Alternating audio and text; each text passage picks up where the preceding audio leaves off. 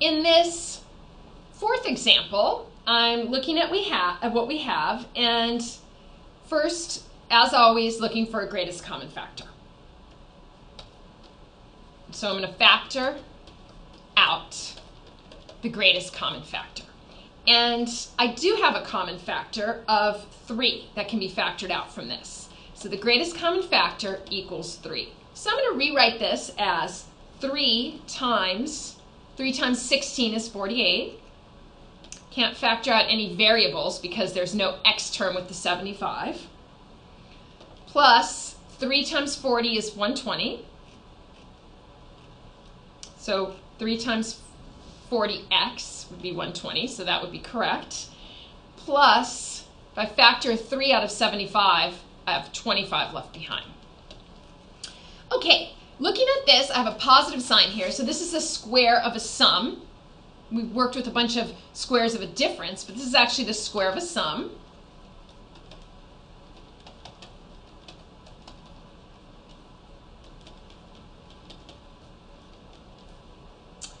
Okay, so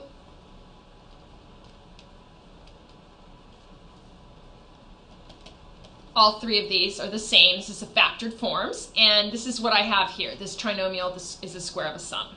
So I go ahead and factor that. Factor what is left, meaning what is left behind after pulling out the greatest common factor. And this is going to come out to, this is my a squared. Square root of that is 4x. This is b squared. Square root of 25 is 5. So this is going to give me 4x plus 5 squared equals 17. Then use the square root property,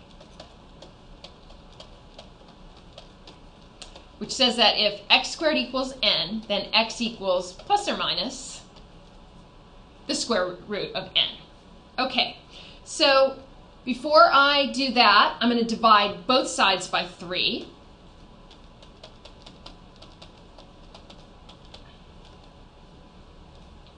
Now I'm going to take the square root of both sides. So the square root of something squared, of an expression squared, is just that expression. So I get 4x plus 5 equals plus the square root of 17 over 3 and minus the square root of 17 over 3. Now I need to solve for x. First, I'm going to subtract 5 from both sides. So that's going to give me negative 5 plus or minus the square root of 17 over 3. My final step is to divide both sides by 4.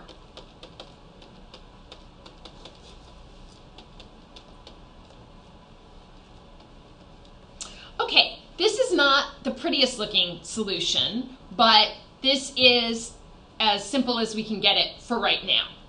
So later on, when we talk more about radicals, we can talk more about what can be done with this. But for right now, what we have is this as our final answer.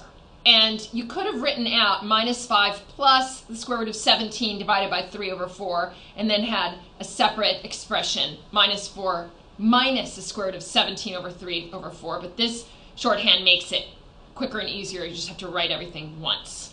So again, factoring out the greatest common factor first, recognizing that you have an expression in this form, a trinomial in this form, the square of a sum, factoring that out, divide both sides by 3, and then using the square root property, taking the square root of both sides and knowing that the answers are going to be plus or minus the square root of this term.